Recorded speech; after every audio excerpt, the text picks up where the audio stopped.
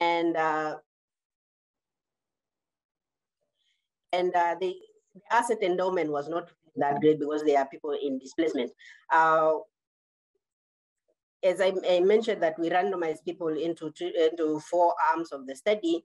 The randomization was based on public lottery, not done by computer as usual in the economic literature. However, even with public lottery, we get nearly balanced arms, and therefore we can say that any effect in the short-term follow-up or the long-term follow-up is due to the variations in the arms of the study. So to estimate the treatment effects, we rely on UNCOVR specifications, whereby we use the installment arms, the people who receive the small amount in two tranches as our control group.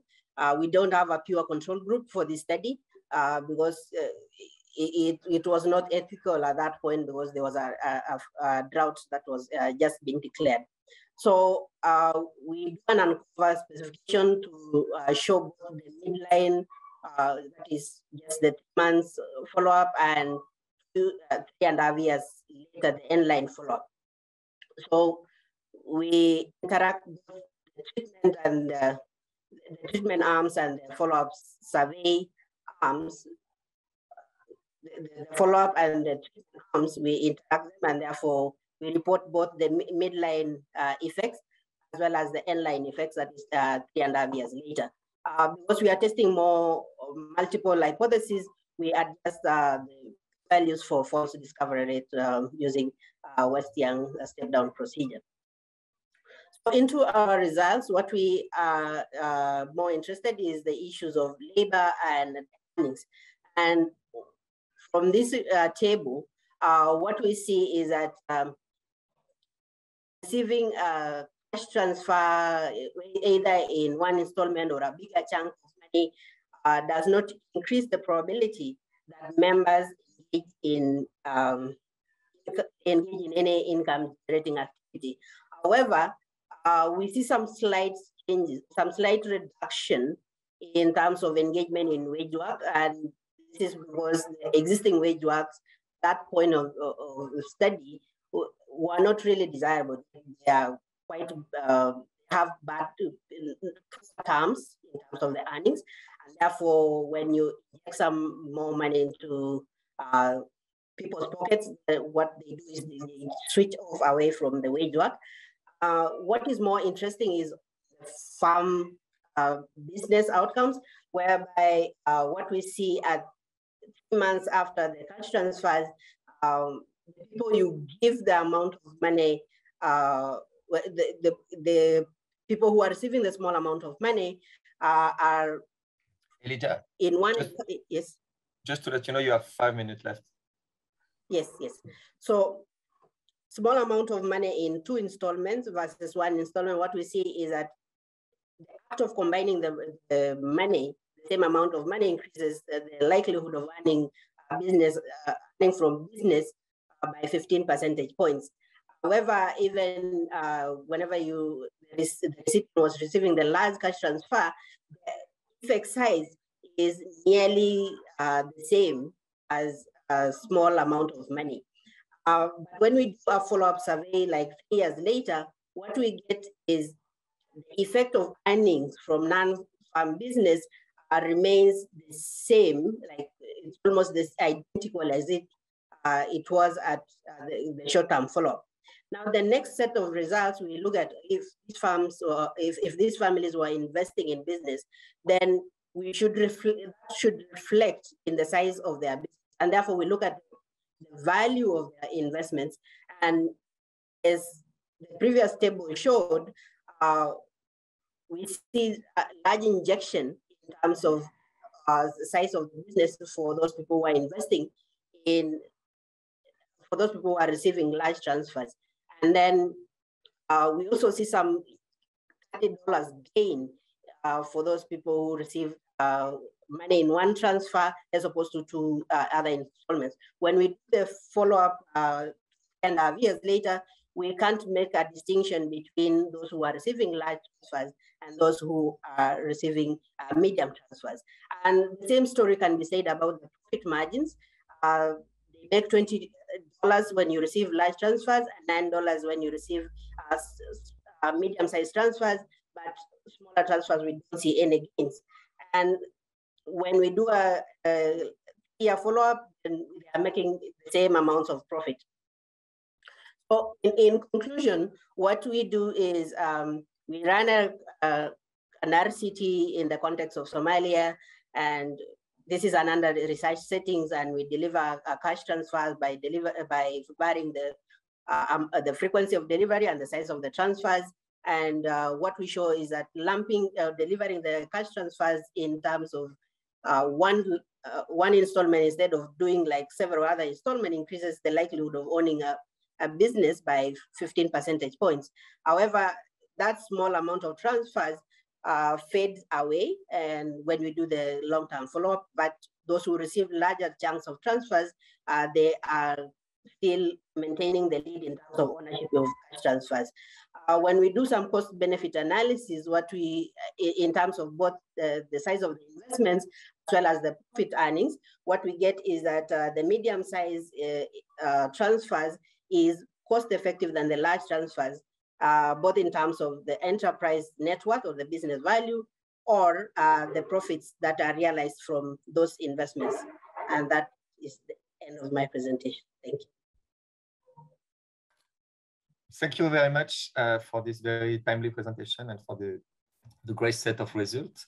Now we are moving to Ima Riley. Do you want to share, Ima? Do you want to start to share your screen? Great, you see that, right? Yes. Perfect. Thank you. Thank you very much, Victor. So this project is looking at using an information campaign to encourage the adoption of a new financial technology in Ghana. My name is Emma Riley. I'm an assistant professor at the University of Washington, and this is joint with Abu Shonchoy from Florida International University.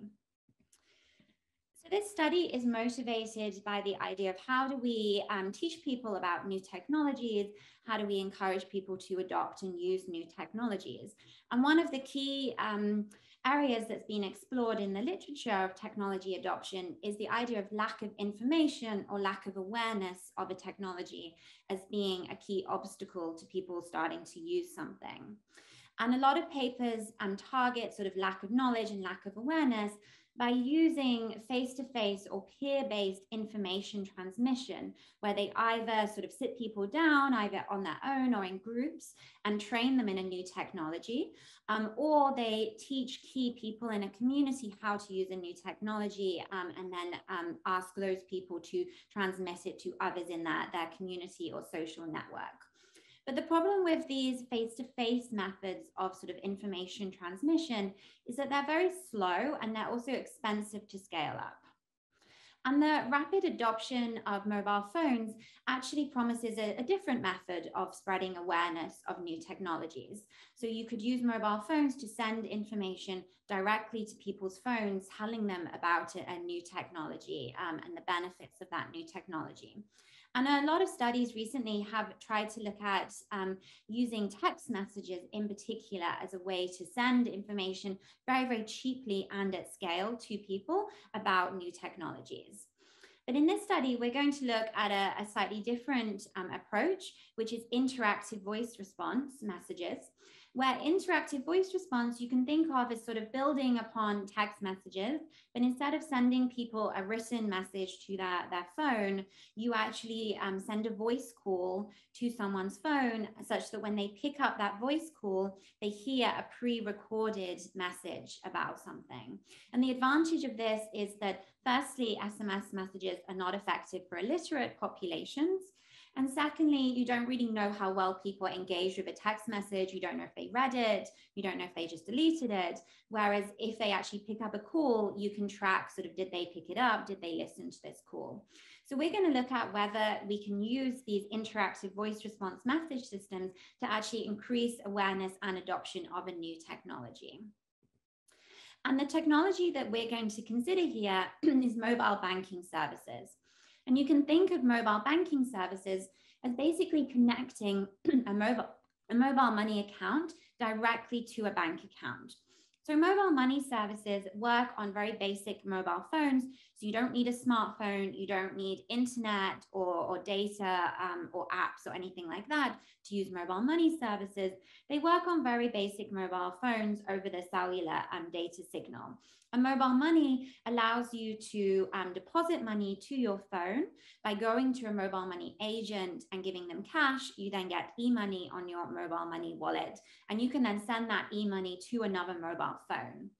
So what mobile banking services are going to be doing is, instead of just being able to send money from your phone to another phone, now you can send money from your mobile money wallet directly to a bank account. And you can also withdraw money from your bank account back to your mobile money wallet.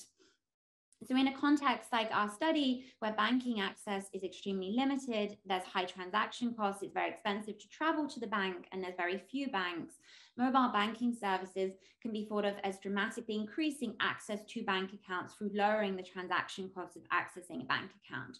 And the mobile banking service that we're going to be looking at in particular has an extremely low cost. So it only has a fixed cost of 16 US cents per transaction, which is extremely low cost, particularly compared to mobile money fees. So we're going to be looking at how can we encourage people to adopt these mobile banking services. So we're going to answer two research questions in this paper. Firstly, can providing information about these mobile banking services using interactive voice response, or IVR, encourage mobile banking adoption and use? And then secondly, does use of mobile banking services actually benefit clients and improve their financial behavior? So in order to do this, we use an RCT with 15,000 clients of a local bank from across Ghana, from nationally across Ghana. And we randomize these 15,000 clients equally into two different treatment arms and a control group. So the first treatment arm we call mobile banking IVR. Clients assigned to this treatment arm received 10 weekly voice messages, which highlighted the various benefits and features of mobile banking and contained important practical information about how do you actually use mobile banking, how do you access this service, and why might you want to use this service, and how could you use it. They also received some information about the importance of savings, repaying their loans, and reminders to save. So this is the mobile banking IVR treatment. We then have a second treatment arm, which we call saving IVR, which the aim of which was to isolate the reminders to save and the salience of saving from the mobile banking IVR messages by having a series of messages which just contained saving reminders and general encouragement from the bank. And this is going to allow us to separate out any impacts from just the salience of savings or just from interaction with the bank from the actual encouragement to use mobile banking services. And then finally, we have a control group who didn't receive any IVR messages, though were free to use mobile banking services if they chose. And as I mentioned, these IVR messages are particularly attractive through a low literacy population. So just to give a brief preview of the results and the contribution, I'll go into the main study design. So we find that receiving IVR messages about mobile banking leads to a significant increase in use of mobile banking, tripling use from about 3% in the control group to 9% in the treatment group on average. And this really contributes to the literature, which has tried to highlight how we can use low-cost scalable technologies like mobile phones to teach people about new technologies. And then additionally, we see that those in the mobile banking IVR group were actually more likely to repay a microfinance loan on time. So loan repayment rates increased by 8%, while at the same time they were less likely to visit the bank while being more likely to save. So since traveling to the bank was very costly for people in this sample, it cost about 24 cedis on average compared to only a 1 cedi cost of using mobile banking. Using this technology constitutes a significant cost saving for this population, and so therefore benefits them by dramatically reducing transaction costs of saving. So this highlights generally the benefits that digital technologies can have for low-income populations. So just to tell you a little bit more about the context of this study. So our population is all of the active saving clients of a national rural bank in Ghana that primarily served low-income customers. They all were already registered for mobile banking, but they had not used it in the last month. And that gave us a sample of 15,000 clients. We then individually randomized them to the 2 treatments or control arm. And the primary data that we use for this study is administrative data from the bank, which covers every mobile banking transaction that took place by these clients, as well as information about their saving behavior with the bank and the status of any loans that they had with the bank. We also have some basic demographic information. And we complement this with a very short phone survey that asked a couple of key questions about traveling to the bank and saving behavior. But unfortunately, this is only available for the IVR treatment arms, so the mobile banking IVR and the savings IVR arm. And our response rate was only 10%, though it was balanced by treatment arm. So to give a bit of information about the sample, about half of the clients are female, their age about 38. They had small amounts of savings, this is 300 CDs. About half of them are from Ghana, and about a third of them had a loan from the bank. In terms of compliance, because we have very, very good information from the IVR messages about who listened to a message or not, we can actually see that 90% of the people who received IVR messages listened to at least one of them and listened to the majority of at least one message. 2/3 listened to the majority of 3 or more messages. We have quite high compliance in terms of listening to these calls. So we're going to use an ANCOVA intention to treat specification where we pool over 4 months the administrative data from the bank and look at the impact of assignment to each of the IVR treatment arms. And then for the survey outcomes, we're just going to be comparing those in the mobile banking IVR messages to those in the saving IVR messages. Ima, just you have like 5 minutes left. Perfect, thank you. So in terms of our outcomes, we see large impacts of assignment to the mobile banking IVR treatment on use of mobile banking services. So in column 1, we have any use of mobile banking in a month. In column 2, the sum of the mobile banking transactions carried out in a month. And then column 3, the number of mobile banking transactions done in a month. We see that those assigned to the mobile banking IVR treatment are 6 percentage points more likely to make a mobile banking transaction on a control mean of just 2% making a transaction in the control group. They make about 30 CDs higher value transactions, about 4 times, the control group mean of 10 CDs, and they're making about 0.08 additional transactions in a month. And this is all highly statistically significant, and after correcting for multiple hypothesis testing. We don't see any impact of just giving savings encouragement messages on use of mobile banking, apart from a small decrease in the number of mobile banking transactions that doesn't survive multiple hypothesis testing. So we generally think that the mobile banking IVR messages were successful in encouraging people to use mobile banking. When we break this down further into different kinds of mobile banking transactions, comparing any deposit to any withdrawal transaction, we see that actually the majority of the increase in use of mobile banking is coming from withdrawal transactions. So those treated with the mobile banking IVR messages were 5 percentage points more likely to make a withdrawal and just under 2 percentage points more likely to make a deposit transaction. Although interestingly, the increase in deposits is much larger compared to the control mean, where basically nobody in their control group was making deposits with mobile banking. If we look at the value of transactions, and again split this out into the sum of deposits and sum of withdrawals, we see that actually the value of deposits and withdrawals is pretty similar, such that the net value added or subtracted to the mobile banking through the mobile banking platform is actually pretty close to 0, which suggests that there isn't going to be a net increase in savings from use of this mobile banking platform.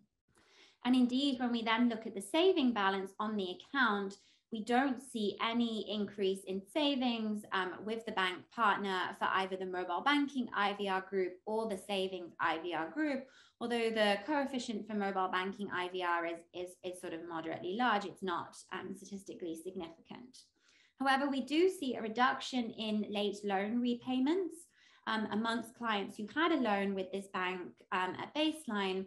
We see a reduction of about 2 percentage points, which is about 8% of the control group mean, because late loan repayments were quite high during this period, which took place during 2021 on the back of the COVID pandemic. We also see other improvements in financial behavior amongst the mobile banking IVR clients. They're more likely to say they're saving more than 50 CDs. They're less likely to say they visited the bank in the last month, but they're more likely to say that they saved in the last month. And when we look at whether they conducted any transaction in a month at the bank, we see that clients are switching from basically doing in-person transactions and into doing mobile banking transactions, which constitutes a significant cost saving for those clients.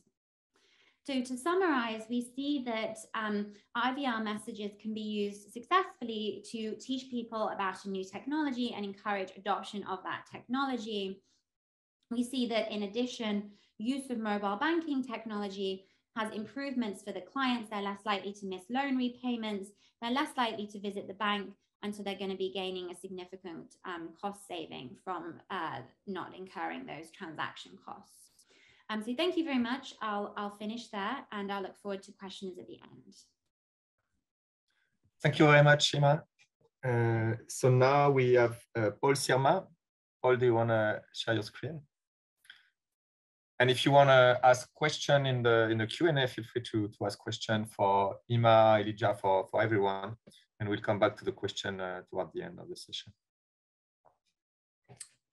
Hi, my name is Paul Sirma, and I'm a public policy PhD candidate at the University of North Carolina, Chapel Hill.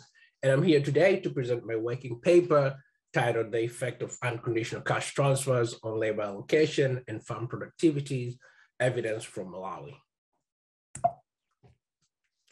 I'll start by giving a quick overview of the Malawi Social Cash Transfer Program.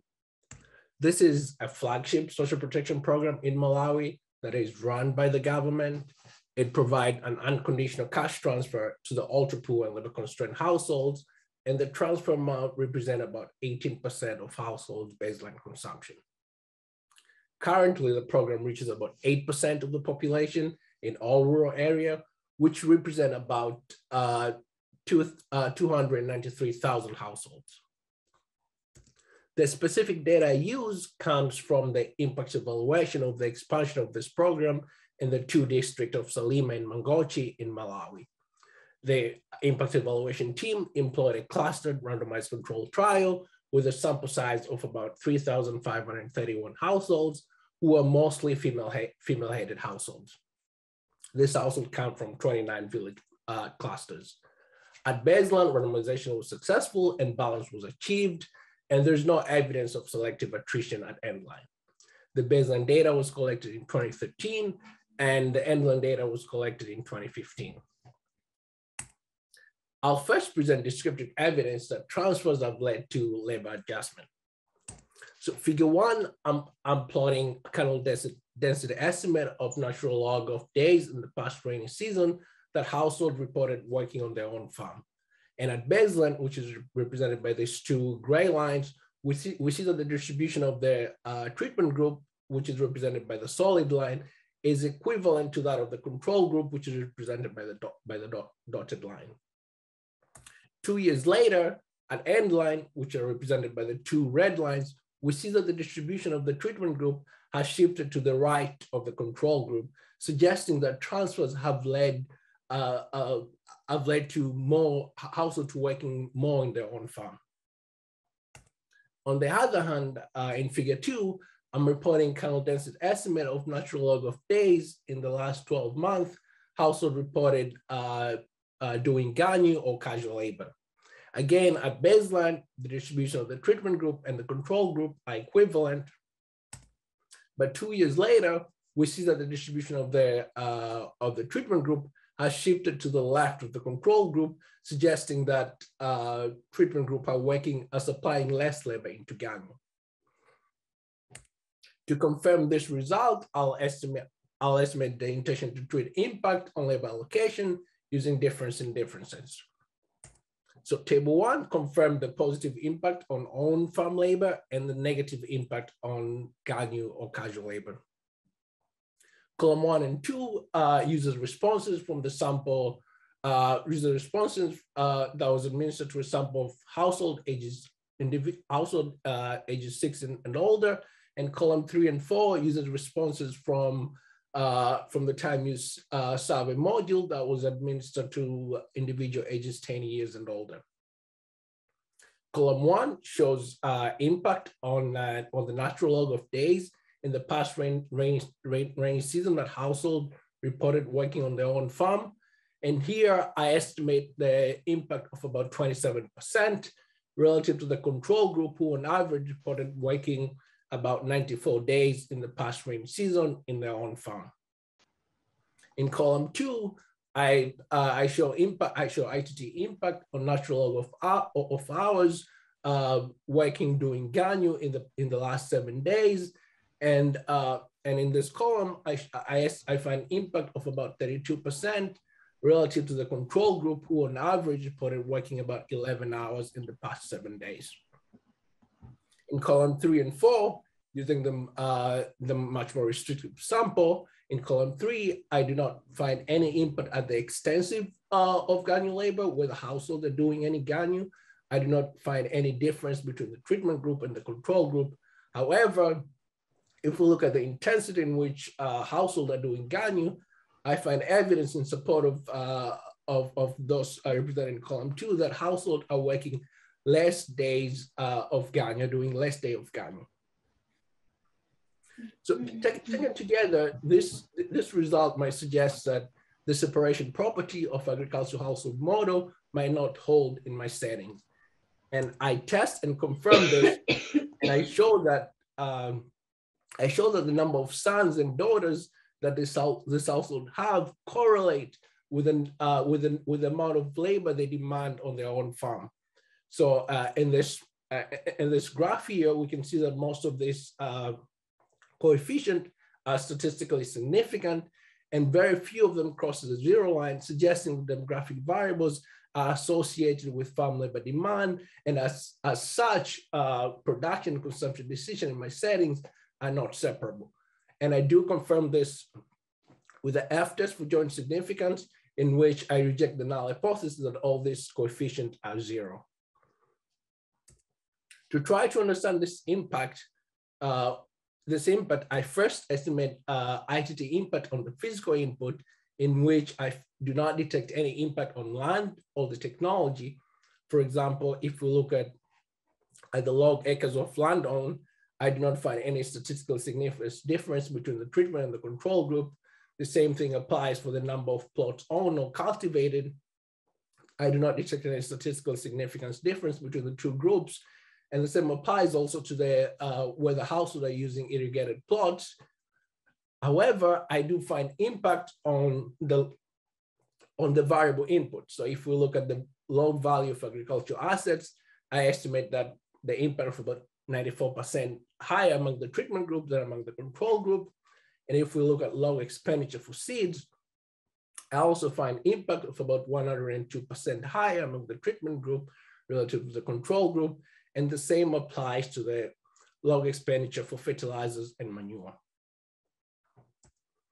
And if we scrutinize to understand what type of labors household use, we see that even though I detect impact on the use of hired labor, either at the extensive or the intensive margin, if we look at the magnitude of the impact on these two outcomes, they're economically insignificant compared to the magnitude of family labor, which suggests that households rely heavily on their own family labor. If we combine this investment in input, it happens to translate into higher output. So if we look at harvest, either log quantity of crop harvested or the log value of crop harvested, I detect impact. I detect impact of about 56%. So, and I also estimate the marginal productivity of labor to look at this allocative efficiency. And I find that using Cobb-Douglas production function, and I find that the marginal productivity of labor are about 1.4 times higher among the treatment group relative to the control group. So, but the policy implication of my results suggests that a simple program that provides an unconditional cash transfer directly to people leads to allows households to allocate their resources more efficiently. And specifically in my setting, I see that households uses a transfer to invest in variable inputs such as seeds, fertilizer, and implement. These are the acts, the pangas that they need to cultivate the land, and they combine this investment with most of their own labor to produce more output, even as the size of land and whether they're using irrigation does not change. Thank you so much for listening. And if you have any comment or suggestion, please do not hesitate to reach me at my email. Thank you so much, Paul. So we are now moving to our last presentation. Mirko, do you want to start sharing your screen? Yes. Oh dear, is this again? Just a second. Seems that my laptop isn't happy.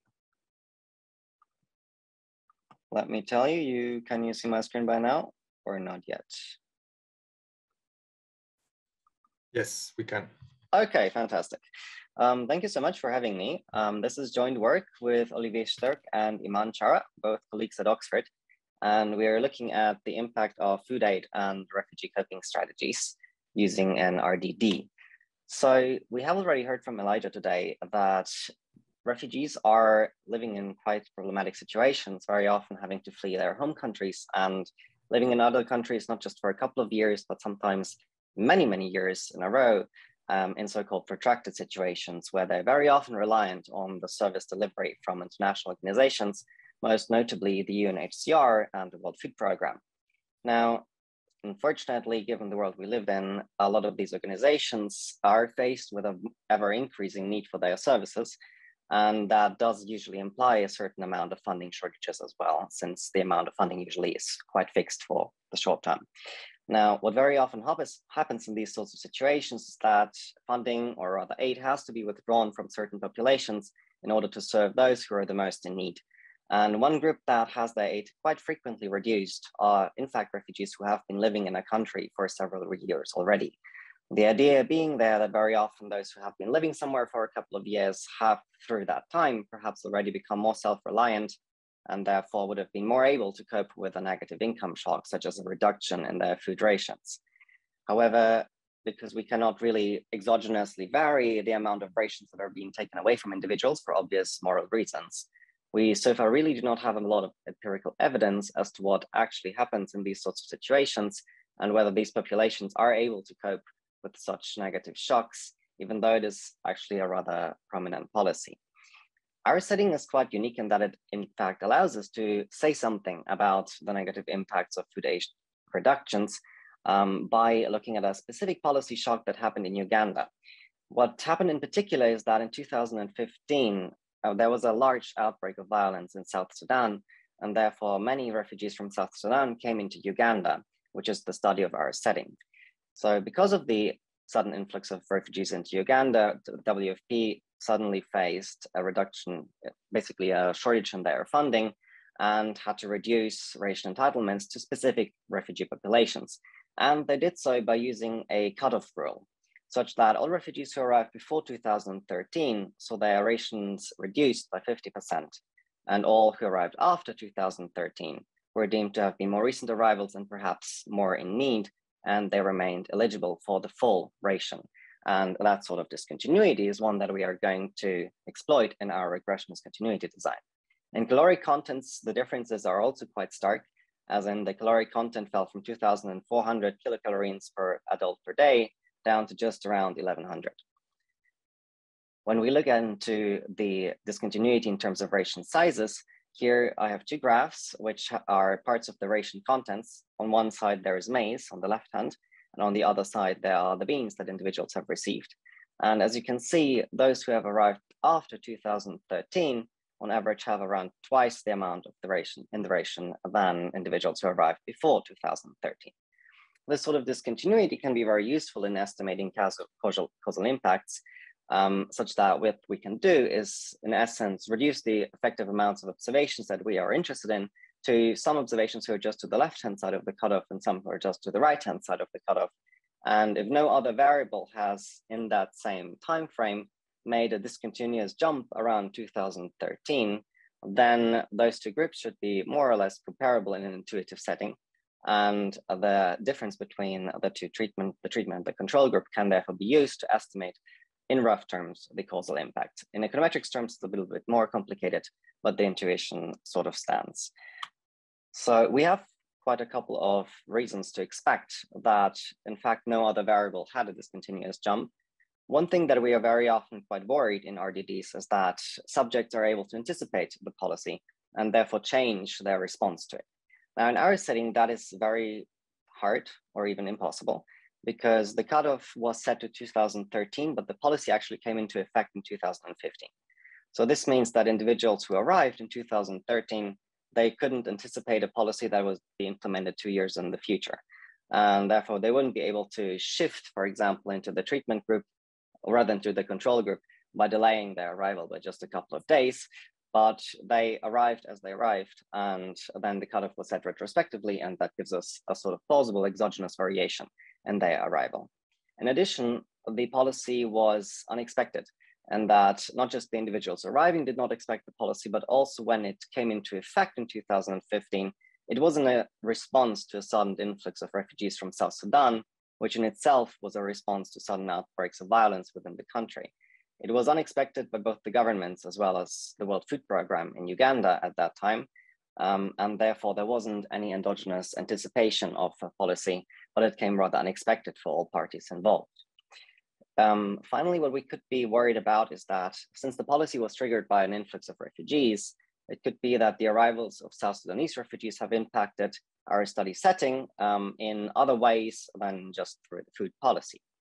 However, as I'll be telling you in the data section just in a second, our data set comes from Nakivale refugee settlement, which is located in Uganda South. And the whole influx of refugees into Uganda actually was limited to Uganda's north.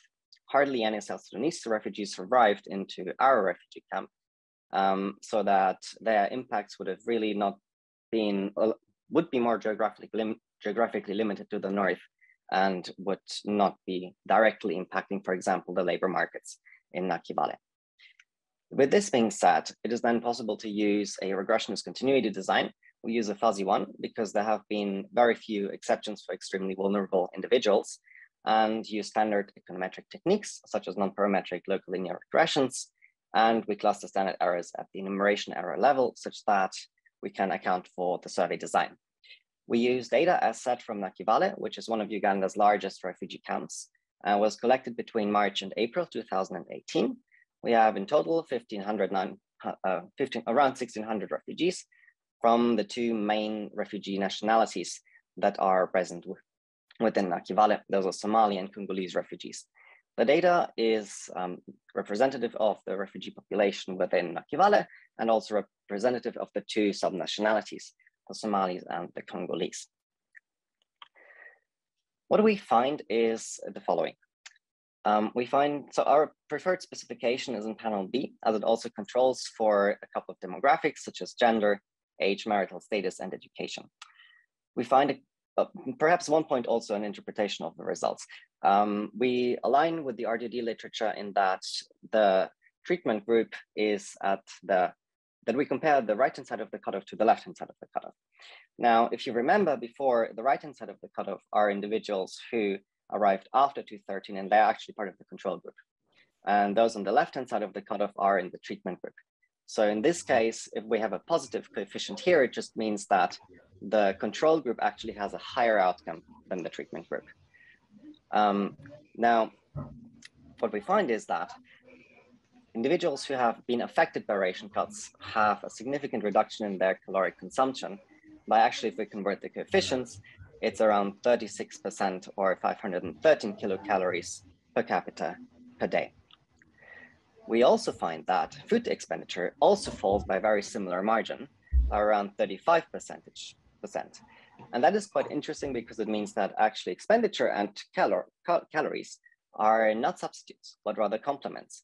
So it seems that individuals not only reduce their caloric consumption, they also reduce their spending that they have on calories. And one thing that we do observe in the camps, especially among Somalis, that might explain this is that individuals also quite frequently sell their rations. So in this case, rations that are being sold can also function as a sort of income source. Thus, when rations are reduced, income is reduced, and therefore also spending can be reduced.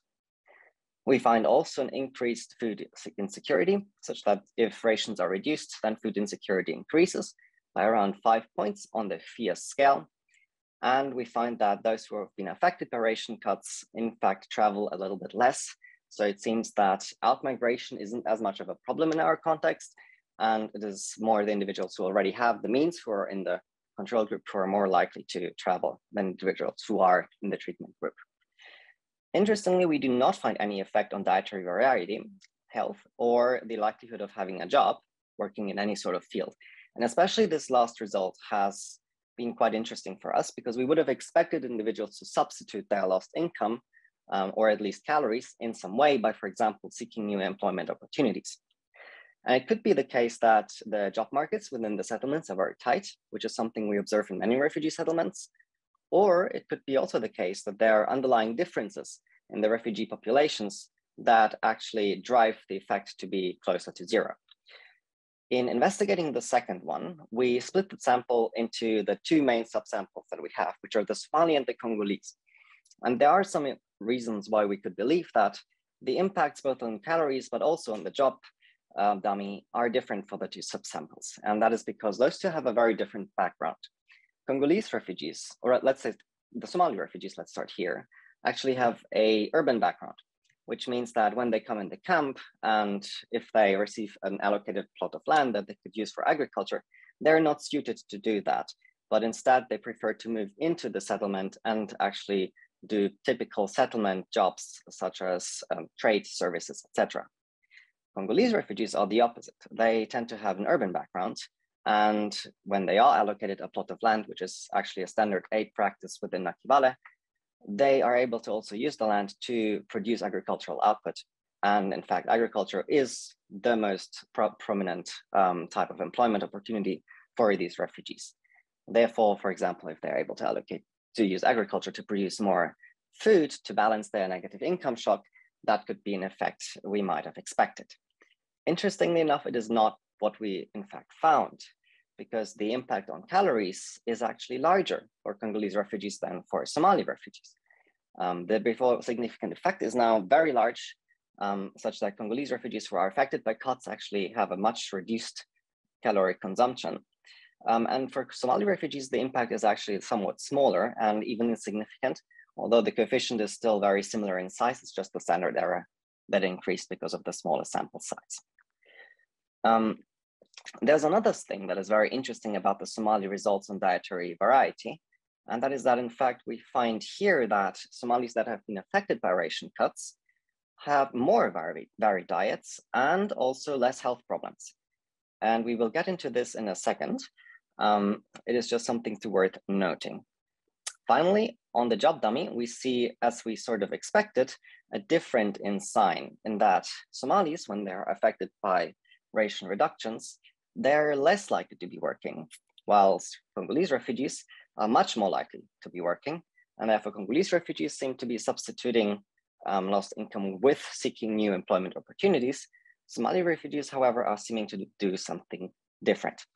And what that might be, we'll see in a second. Just to recap that section for a second, we observed a couple of oddities. On one hand, the effect on weekly calories was significantly higher for the Congolese refugees than for Somalis, even though they are able to use agricultural land. Then dietary variety is higher and the number of health problems lower for Somalis on reduced rations. Somalis on reduced rations also less likely to work, whilst employment is, however, a coping strategy for the Congolese refugees. We now looked into some more detail on the Somali and the Congolese results to see how we can explain these sorts of findings. And for the Somalis, what we also know is that they are very often strongly connected within a community, within the settlement, but also not just within Nakivale itself, but also Uganda as a whole, and also with other countries. So we looked at the remittances that Somalis receive and wanted to see whether we see an increase in the remittances received, both on the extensive and intensive margin. And we do see, in fact, that Somalis who are affected by ration reductions are significantly more likely to receive remittances in the last month. Also, the amount received is quite large, although the standard error is also quite large. And therefore, overall, the effect seems insignificant, but the direction goes into what we would have expected. Interestingly enough as well, the dietary variety seems to be explained by the sorts of foods that refugees consume. What we see is that Somalis who tend to have a very meat-rich diet and prefer to eat meat over other types of foods, when they are affected by ration reductions, they significantly reduce their consumption of meat, which is also a much more expensive type of food. Instead, they tend to consume or are shifted more towards the sorts of foods that are included within the ration themselves, which are beans, nuts, maize, cereals, and potatoes. So what happens for them, what we can sort of tell from the data is that on one hand, they're able to balance the shock through remittances. On the other hand, they're able to do it through shifting the consumption of the goods away from the culturally preferred ones that are more expensive and into those who are included within the rations who are less expensive, but at the same time, they're also more varied and they also have a higher caloric content per gram, which would explain the sorts of results that we saw before on the smaller impact on calories and also the positive impacts on dietary variety. For Congolese refugees, we saw that employment was a very important coping strategy for them. Congolese, when they were affected by ration reductions, were significantly more likely to take on new job opportunities. The interesting question was on whether they continue to expand on the employment that they had within agriculture or whether they seek out new job opportunities. And what we find is that, in fact, the whole effect of employment comes entirely from non-agricultural work. And one thing that actually was happening during the camp in Nakivale through many, many years is that as more and more refugees were coming to the camp and refugees were allocated a new plot of land, at some point, there was pressure on the amount of land that could be allocated. That meant that refugees were sometimes land allocations were happening and plots that were already allocated had to be reallocated. And what that means very often for investment is that there is an incentive to use the land as much as possible in a short amount of time and a disincentive to invest into the plot of land because it is never really a security whether this land is still going to stay within your holding for the longer foreseeable future. And because of that, land has over many years in Nakivale degraded to the point where it seems that agriculture has become less and less of a sustainable employment field. And now faced with a negative income shock, individuals are even more incentivized to perhaps shift away from agriculture into other job market opportunities. And therefore we see an increase in the likelihood of taking those on. You have about like 1 or 2 minutes left, but we are quite flexible on time. Since, we are on the last slide, so wonderful. Thank you very much. We saw that refugee communities adopt different coping strategies. Somalis who had lower food rations, they consumed on average fewer preferred food items and they substituted them with items that were cheaper, but also richer in calories, and therefore they have a better varied diet. Somalis tend to be also better connected, and therefore when they're affected with ration cuts, they can rely on their remittances network to balance a negative income shock. Congolese do not have usually such a network, and instead they increase their labor supply, and that labor supply tends to come from non-agricultural work, which have become, as agricultural jobs have become less and less sustainable over time due to decreasing land availability and land quality. We do a couple of robustness checks, which I'm not going through. And to conclude, we saw that refugees who are subject to ration cuts experience significant declines in their caloric intake and also food expenditures. They're also more food insecure. However, when interpreting these results, it's very important to look at the cultural context and look at the nationalities included, as we see that the types of coping can vary very much between those two nationalities. We saw that for Somalis, they actually prefer to substitute preferred food items with cheaper ones, and therefore increase their variety and also caloric intake, although they're probably not very happy because they had to, it's not a net positive effect because they actually have probably higher disutility by doing so. And Congolese refugees, on the other hand, would not be able to rely on their remittances network, but instead they went to increase their labor supply in jobs that were more sustainable. All in all, self-reliance did not seem to be fully achieved in the long run. Both populations have been affected in various ways. And I think I will stop on this point. Thank you very much. Thank you very much, Mirko, and thank you to all the panelists for these great presentations. So we're gonna now open the floor to questions and we have about half an hour for discussions. So if you want to ask a question, you can either raise your hand, then I can allow you to speak, or just type in your question in the discussion part or the Q&A section. So, and of course, the panelists are also encouraged to also ask questions to each other. So there is a question by Marwa. Marwa, do you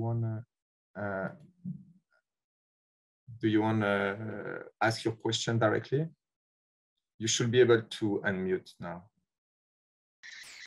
Hello, can you hear me? Yes. My question is for Mirko. I was wondering what he would attribute the strength of the Somali network to. What factors, based on observation or based on his reading, what he thinks are the factors that cause the Somalis to have a stronger network vis-a-vis the Congolese? Just any thoughts on that would be helpful. Thank you. Sure. Thank you very much. I think the most blunt answer would be it is cultural to a very large degree. What we see both in Uganda and also in some other projects in Kenya is that Somalis tend to, as in general, be better connected with other individuals. So this on one hand means Somalis tend to be more likely to travel to other places and establish other business ties over there. In addition, the community itself is very tight-knit. So when you have a community that is very connected with each other, and at the same time, many individuals travel to different places, and they still upkeep those sorts of connections, you get a network that the Somalis very often rely on. I think what also helps is that Somalis very often, at least in this context, are urban. That means they have in their skill set the sorts of traits and knowledge that they need to succeed in urban environments a bit better than, for example, Congolese refugees who are very rural. Therefore, they are more able to go to new places and new cities and actually engage in job market opportunities over there. And they're also, because they're able to engage, more likely to go, if that makes sense. The fact that they are very strongly connected to their community and keep up these connections, however, to my knowledge, is culture. And I wouldn't be able to find a more precise factor that would go into it. I hope this in part explains the question. Thanks a lot. Feel free to ask any question if you have one. In the meantime, I'm gonna use my power of the chair to ask one question, which I think could apply maybe to Elijah, but also maybe to Paul. I mean, in a sense, I think if I understand correctly, your two papers, you are kind of looking at the effect of cash transfer program on either like labor market outcomes, in a sense, whether people are able to use the cash transfer to, whether they work more and whether they're able to use the cash transfer to make like investment. But I think if I understand correctly, this literature on cash transfer, one other very important aspect is also food security and like poverty level in a sense. And especially with, for you, Elijah, since you are testing, like you are comparing like two interventions where in the one hand you give like a big lump sum cash transfer, and in the other hand you are doing like monthly regular payments. And so I wonder whether you are also looking at food security and also consumption smoothing in a sense, because maybe my intuition would be that big lump sum cash transfer will be better for investment, but maybe regular transfer will be better for food security or for like consumption smoothing. So maybe Elijah, if you want to start, and maybe Paul, would be great to have your thought on that as well. Question. Yes, indeed, we look at but we don't see much difference apart from short-term changes when you give a lump sum versus when you give in installments. So because we don't have a control group, then we can't say is it because of the cash transfer itself, or is it because of the increasing? But if we compare higher amount versus smaller amount, the effects are the same, especially in the long run. So everybody is increasing food security situation. Yeah. Yeah. Thank you so much for your question. This actually is a really interesting question, and actually in our development policy review journal, which I co-authored with Handa and Ochera, we did report impact on this broad indices of consumption, food security, asset, subjective well-being, and we found impact on all these broad indices. And we also did estimate the multiplier effect, and we found that for every kwacha transfer, it led to a generation of about 3 additional kwacha. So we have this result in our other papers.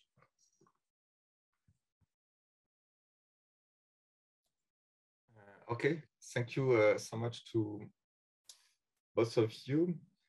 I have a question for you, Emma.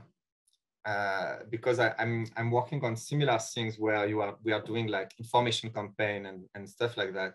And I think one question I have is like, what the limit of doing that in a sense? In a sense here, you are using like, using your new method to call people and ask them to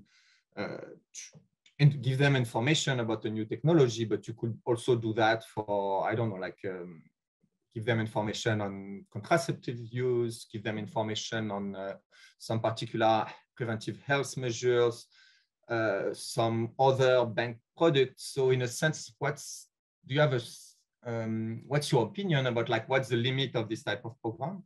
And also, can you say something about that using your data? Because in a sense, if I understand correctly, you made like many different attempts to find these people. And so could you use that as like, to have like some variation in the number of attempts to see at which point people stop to pick their phone? I mean, if I take my case personally, when a cell phone company is calling me to ask me to buy their new products, at some point I'm not going to pick their call again.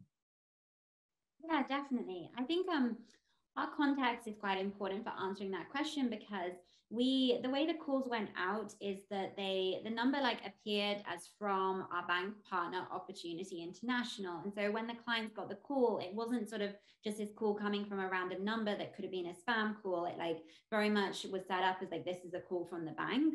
And so I think that kind of call is going to be quite different to, I think, how IVR messages could be used, which is just to like bombard people with kind of spam calls about any topic you thought they might be interested in, and hope they picked up. So I think our context is going to have like higher compliance with the messages and higher interest in the messages, because these were already clients of the bank, and we were telling them about a service that was very useful to them, was very new, and they might not have heard about before. And particularly because this happened during the COVID pandemic, like there was a COVID angle to it that I didn't have time to go into too much, but trying to encourage them to use digital technologies instead of physically traveling to the bank as well. So I think it was quite like a time where these messages were very useful to the clients. I think you would have to be careful to just like randomly dial people's phones and start sending them messages. I don't think it necessarily would be very effective. And in terms of the I guess, are there diminishing returns to more calls? We sent out about 10 calls. I think on average, people listen to just under 4 of them. And so we definitely do see a sort of leveling off in the impact. It seems like somewhere between 3 and 5 calls is when you get the sort of maximum treatment effects really from these calls, and beyond kind of 4 or 5, you don't really get much additional impact in terms of use of mobile banking. So I think we definitely didn't need to send 10, and very, very few people listened to all 10. But I think that did actually help us in making sure that people listened to a few different messages. The messages were designed to be quite self-contained. So it's not that if you missed the second one and heard the third one, it wouldn't make any sense to you. Like, you could still just listen to them independently. So I think by sending more messages, we did ensure that people heard a few of them, even if they didn't listen to every one. Yeah. Thank you, Victor. Thank you very much. And I have like a few questions for you, Mirko, and one additional question for you, Paul. So Mirko, maybe I'm misreading that, but if like for, I think one of your subsample, like the reduction in the size of the food ration had like a positive effect on food diversity. And so is one way to read this result that maybe the type of food that is distributed is not good enough, or it's not the good one, or is it that they are like selling it and that and like how are they? Is it possible that they are able to optimize on that dimension when they receive like a fewer amount of food? That's Let me see. So the finding that we had is that when rations are reduced, what does happen is that food diversity, so that's for Somalis only, when rations are reduced, what happens is that food diversity goes up. And a lot of cultural context goes into this in a sort. One could make the argument that rations in their contents are not culturally appropriate for Somalis, which is correct, because much of the things that are included in the rations is not the type of food that Somalis would generally speaking enjoy consuming. And perhaps an improvement in this direction would be positive. We see this argument more in the sense that Somalis, because of it, routinely do sell their rations in order to gain cash, in order to buy the sorts of foods that they are more enjoying to eat. One problem with it is that what they do enjoy eating is meat a lot. And meat tends to be a lot more expensive than other types of foods. Now, and also, on average, a little bit less calorically diverse, or let's say, they then basically consume proteins and not many other different types of foods, and therefore their diet tends to be less diverse. Now, when rations are reduced, that means a reduced cash flow for Somalis. And perhaps also it means that they are not as able to consume the types of food that they would normally consume that are more expensive. So what they are left with is, for example, the contents of the rations that they can consume without selling, or they also substitute through actually buying the types of foods that are included in the ration, which are cheaper, which are, however, more diverse because they are beans, they are maize, they have different types of vegetables, and they shift away from the food that they would culturally prefer to eat towards food that has more calories and is also a bit more diverse. That is sort of what we find in our data. Yeah, that's super interesting. But I mean, on this like heterogeneity of the result, I had like a question. I mean, have you looked at other dimensions? Is it like, because in a sense, I think this day what most people will do is to do like like use machine learning techniques to look at what are the most important dimension of heterogeneity. And so is it something that you cannot measure, and so you have to use this different nationality, or is it like different characteristics of the population from the different nationality that are the most important? I mean, maybe you are able to do that in the paper. I don't know. We actually haven't looked into dividing into machine learning yet here, which would be actually something interesting to look into, and I'll forward it. We've gone for nationalities primarily because I personally, and also in the team, we think that is a very important policy angle to have. Because very often when policies are implemented, the nationality and the context tends to be not looked into as much as it could perhaps be important. And looking into how different nationalities do implement their coping strategies has for us been informative, and I think is also for the paper. Could there be other angles apart from nationality that are interesting? For certain, and I think that would be a great point to also make and delve further into. So we'll look into it. Thank you. And finally for you, Paul, I have like a question on your study. I think if I understand correctly, in a sense, you find like a positive effect on, I mean, agricultural input and things like that of your cash transfer program. I mean, in a sense, can you, would it be possible using your data to kind of try to test whether people are credit constrained and what are like the returns to capital in your context? Because I think in a sense would be interesting to compare what are the returns to capital for this type of transfer in your particular context to all this literature that look, for example, at returns to capital for small firms or in other contexts or for all other types of investment. I don't know if it's something you can do with your data. I think certainly that's an interesting angle that I could explore further in my working paper. I think testing whether people are credit constrained, we have some questions in the survey module where we try to get at that question, like asking people whether they were able to borrow and whether they could borrow. So we have those questions that I think I can try to create a few indicators for how credit constrained households are and see whether the more credit constrained households have larger impact. And on the second question, to measure the return to capital in this context, I think that is definitely worth exploring and something that I'll adapt in my iteration of this paper. Thank you very much. Do you have any other question for other panelists, or is there anyone in the who's not a panelist who want to ask a question? Yes, I had a quick question to Mirko. I really like this nationality angle, but I was just wondering whether you have any information on language spoken, because the Congolese might have language-wise might be more like they might be able to speak Swahili as people in Uganda, therefore they might be able to find work opportunities. And I was just wondering whether you had any information on language and whether it's worth pursuing. We haven't looked into the angle in extensive detail yet, so I can't give you the exact data for it, but it's definitely something interesting to check. Language can be one barrier. Education actually can also be another barrier, because very often certificates are missing and it's very hard to then prove any sort of education that you have, which is important in the job market. And another limitation that we more often see is the connections that you have in the camp, because Congolese refugees tend to be sort of more rural than the Somali refugees. They, on one hand, it's a skill question, whether you can find employment within. On the other hand, ties within the camps are also quite important in securing.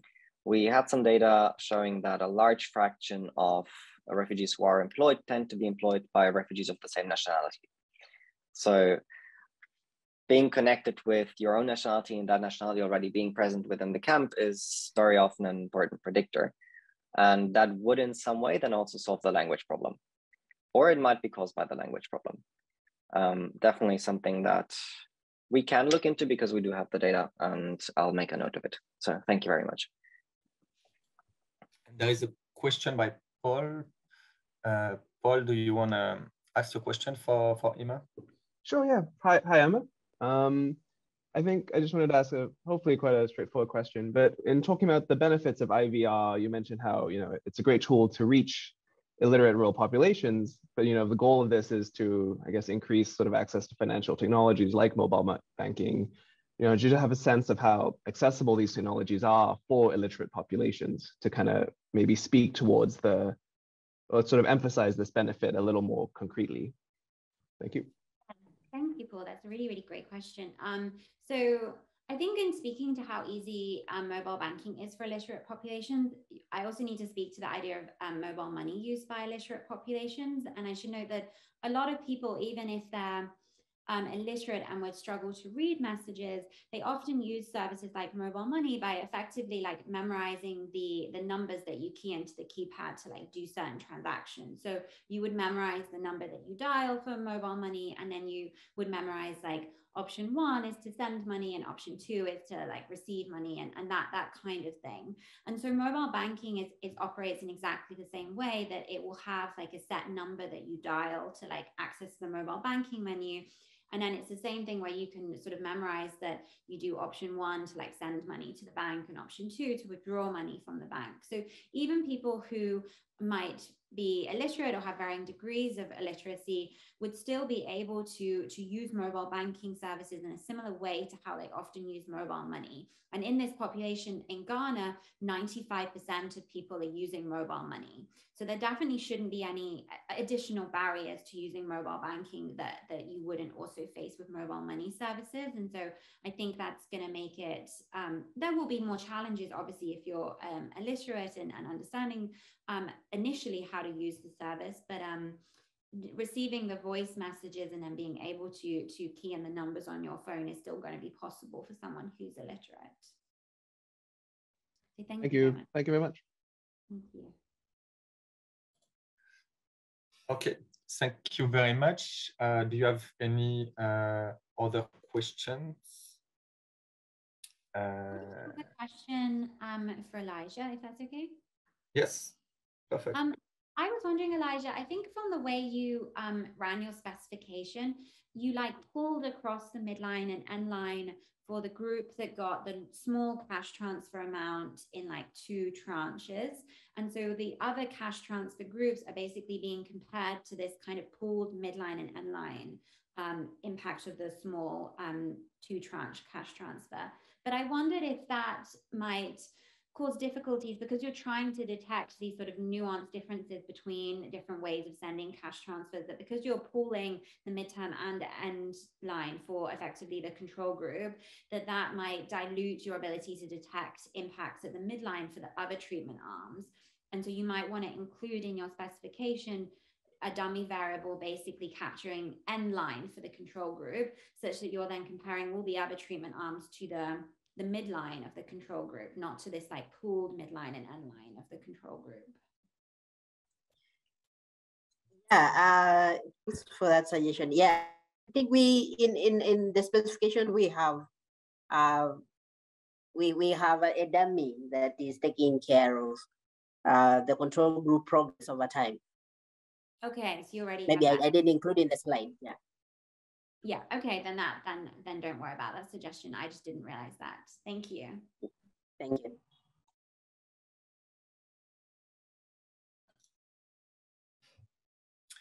Okay, thank you so much. Any last minute question?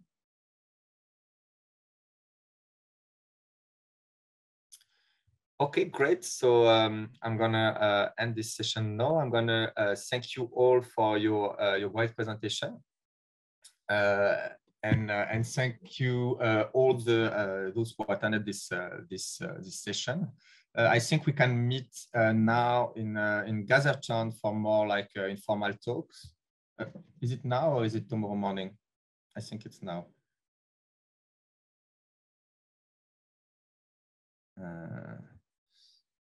Okay, so anyway, thank you so much for your time and for the great talk, and see you tomorrow and in Gathertown or in other sessions tomorrow and on Friday. Thank you so much.